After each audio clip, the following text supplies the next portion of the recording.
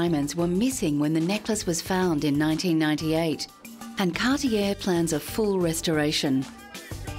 Modern diamonds were on display in Los Angeles recently when Cartier launched its annual Love Day celebration with a love charity bracelet designed by 9 chosen ambassadors. 10% of sales go to the partnered organisations, and actor Hilary Duff chose a charity that helps meet the nutritional needs of children. My bracelet is a deep plum color, and my charity is called Blessings in a Backpack. And it's nice. It's nice to be involved. Once the wartime rationing was lifted from Europe after the ravages of the Second World War, fashion houses bloomed into an age of elegance and opulence. This exhibition at London's Victoria and Albert Museum features over 100 gowns by Christian Dior, Christobel Balenciaga and Worth London, as well as many others. The exhibition concentrates on the so-called Golden Age of Couture between 1947 and 1957, when the combination of unrestrained style and craftsmanship turned these couturiers into world-famous names.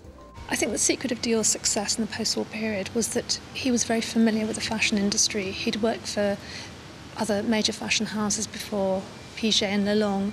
So when he launched his new house in 1947, he knew exactly what he was doing. He was also very aware that everybody was fed up with wartime fashions, and so he created what Carmel Snow nicknamed the New Look. And this was a tremendously romantic look that appealed to women all over the world.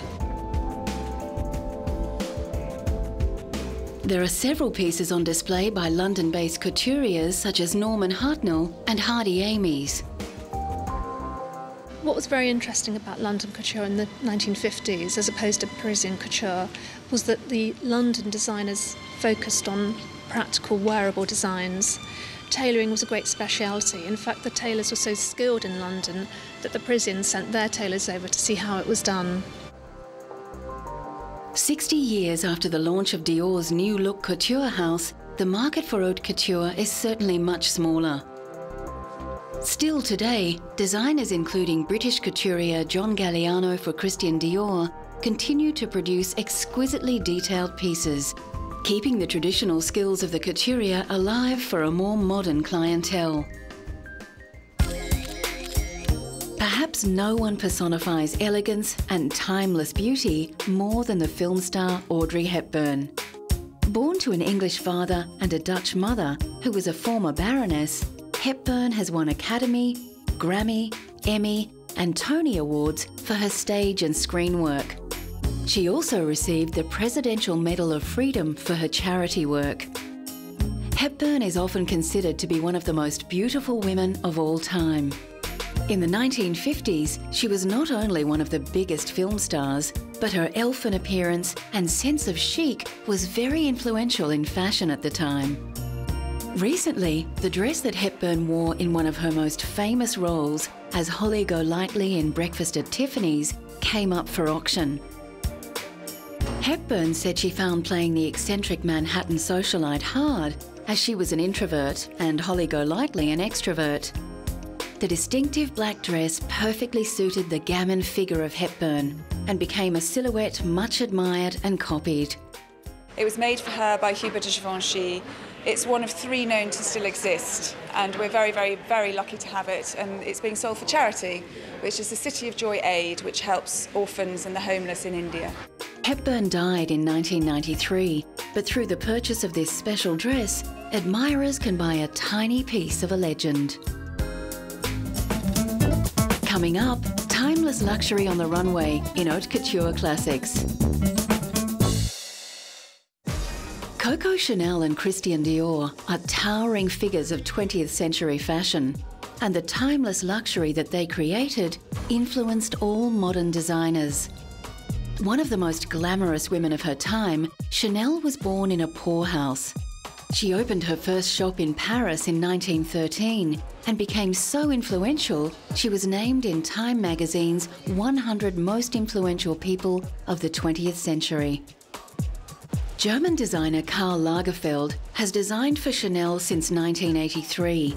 and his designs continue the pursuit of expensive simplicity that Coco began decades earlier.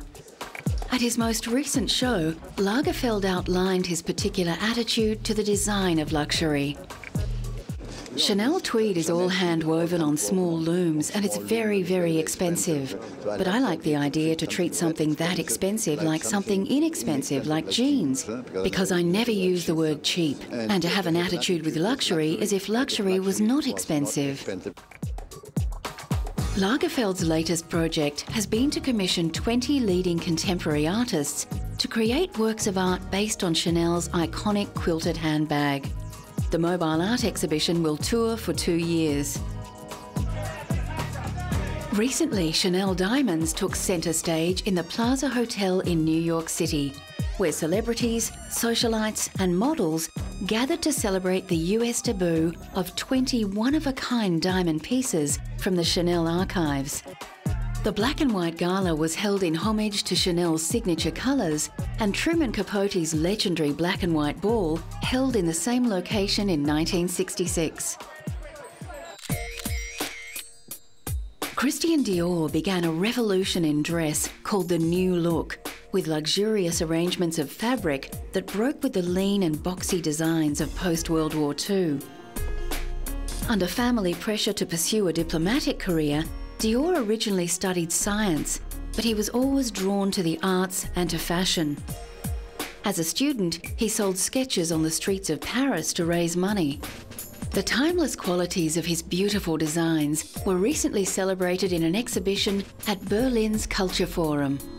180 exhibits showcased the life work of Dior, who died tragically at age 52. Included in the exhibit was the famous black swan dress, which German diva Marlene Dietrich once wore. Christian Dior was one of the early fashion designers who understood how to implement the total look, fashion as a whole. This means that he not only incorporated clothes into his haute couture for his collection, he also designed accessories and intensively dealt with fashion jewellery. John Galliano is the current head of design at Christian Dior. Born in Gibraltar and raised in London, Galliano has been at the Paris fashion house since 1996, and his theatricality and love of seduction has been famously successful for Dior. Here, his haute couture Paris show is faultless in its invocation of beauty, luxury and elegance. The reason why Christian Dior has so much success with Galliano after 10 years is because Galliano brings to the House of Dior his creativity, his modernity, and he respects the heritage of Mr. Dior.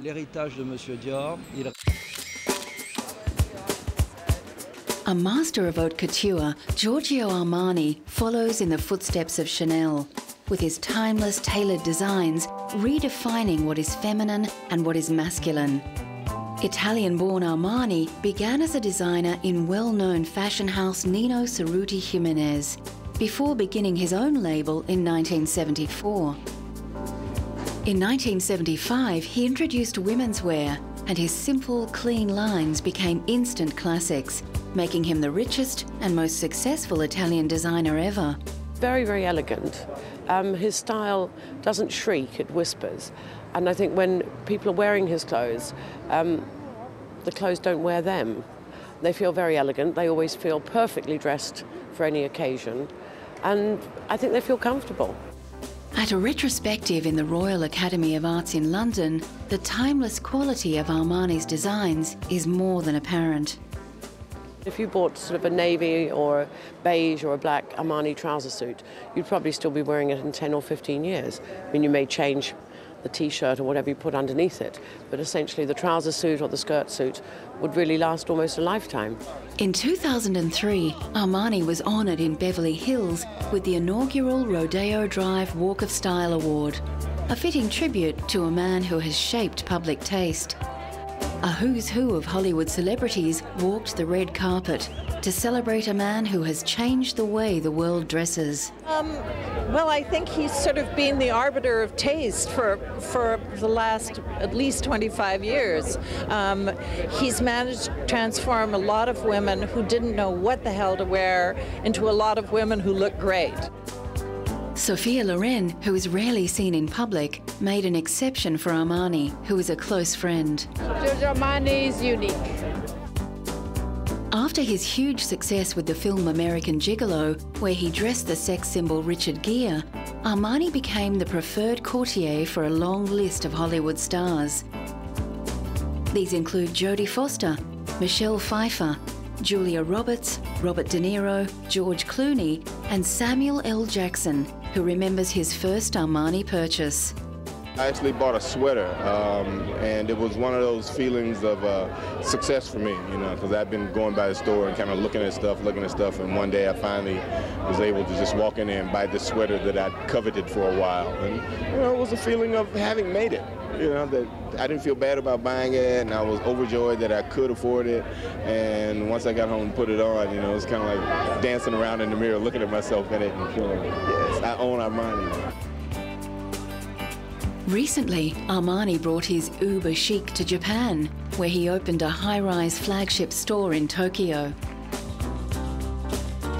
Armani's understated elegance and palette of blacks and beiges is expected to fit extremely well with typically restrained Japanese taste.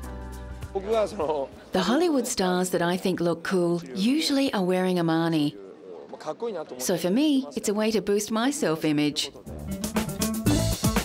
Coming up, the man and the cars that exemplifies timeless luxury.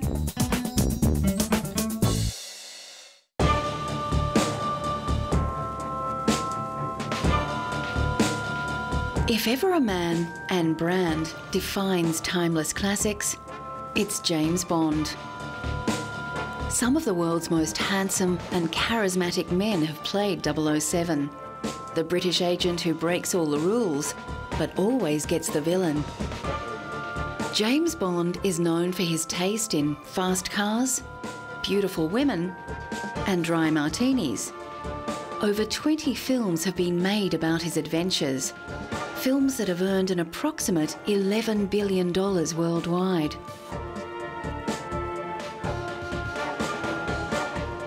Recently, Sean Connery, considered by many to be the definitive Bond, received the 34th American Film Institute Life Achievement Award in honour of his acting work.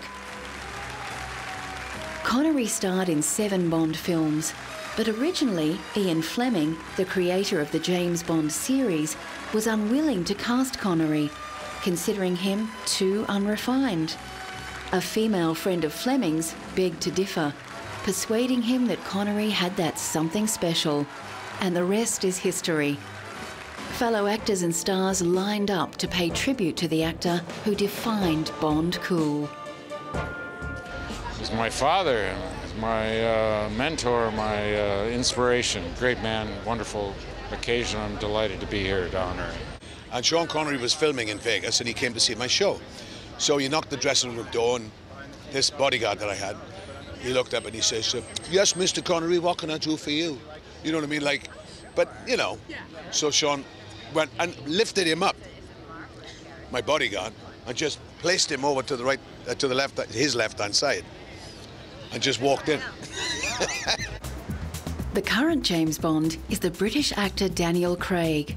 Craig is the 6th actor to play Bond, after Connery, George Lazenby, Roger Moore, Timothy Dalton, and most recently, Pierce Brosnan. Craig breaks the mould for James Bond because he's the first blonde, but his masculine charisma more than qualifies him for the part. Craig's first Bond film, Casino Royale, returns to the very first Ian Fleming book, which details how the secret agent became the ruthless James Bond.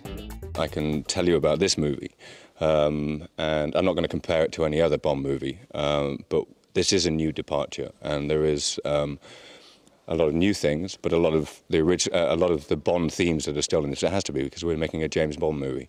But wait and see. Many men and women fantasize about a life filled with luxury and adventure, and an exhibition of 007 memorabilia assembled at London's Science Museum offers the public a chance to make that wish come just a little bit true. All the accoutrements of the Bond world are on display, including props, images, storyboards, costumes, and the famous Bond car, the Aston Martin Vanquish. It's your chance to become a secret agent for the day. You're given a swipe card, a little credit card thing, and you go around the exhibition finding out as much as you can about James Bond, the films, the phenomena. You're tested along the way, and then at the end of the exhibition you're rated as to whether you're going to make it into MI6 or not. Ian Fleming, the creator of James Bond, was no shy retiring writer. His adventure-filled life was on display recently at the British Imperial War Museum. Fleming drew on his own war experiences and his work as a travel writer and journalist to create the iconic secret agent. Ian was not a man of action. He'd have liked to have been one. In fact, he volunteered to go on a mission in the war, but Admiral Godfrey, his boss, wouldn't allow him to go because he was too valuable. But Bond did all the things that he couldn't do. The silver grey Aston Martin DB5 is the epitome of cool, partly because of its association with James Bond. Originally of British build and design, Aston Martins are a luxury performance car, first manufactured in the 1920s. The Aston Martin combination of timeless elegance and power has made them popular with car aficionados worldwide. Despite financial concerns and a number of takeovers, including Ford, the car continues to be manufactured today, with Aston Martin recently opening a dealership in Beijing to take advantage of the new moneyed Chinese consumer. At a recent festival in Britain, 300 cars took part in a parade, driving past the Queen and Prince Philip. 9 decades of the beautiful car help illustrate the continuing qualities that have kept Aston Martin on the Timeless Classics list. The fact that it's still here looking pretty good, really, after all those years, a lot of years of neglect, I think speaks well for the solidity and quality of Aston Martins. I think that's what people love about them. It's rather like a Rolex watch. It comes apart and goes together again with perfection. The late King Hussein of Jordan was a collector who knew and loved his luxury cars. Abdullah Hussein recently opened the museum in Jordan as a tribute to his father. And the collection of classic and vintage cars is a veritable who's who of top quality luxury cars. With over 50 on display, many of the vehicles have been used on official occasions, including the late King's coronation and public wedding celebrations. One car that can safely lay claim to the label timeless luxury is the German-built Mercedes-Benz. The choice of kings and the rich the world over, King Hussein's 1968 Mercedes 300 has a special story to tell. In this Mercedes, King Hussein survived a failed assassination attempt in Suela, and thank God no one was wounded and nothing happened to the car.